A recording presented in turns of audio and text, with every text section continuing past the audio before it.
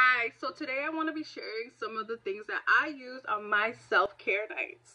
I think that one of the best things to do when you are trying to do self-care routines is to use masks. And there are so many different kind of masks. We'll start off with a hair mask. So this is the one that I use. And I just leave it in for about 30 minutes and then I rinse it out. And also I use a face mask, which is this one. This is like my favorite one.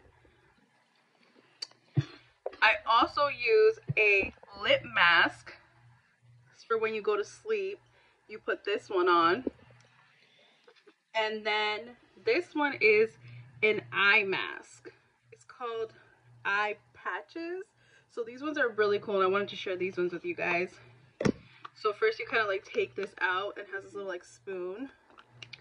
And then you kind of like scoop it out because they're super like jelly looking. Look at, see?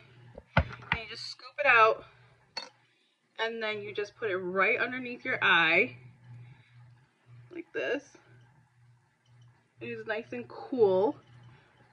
I love these. So then like after I do like my hair mask and my face mask and my lip mask, I can just like lay in my bed for like 15 minutes with these right under and it's like so relaxing.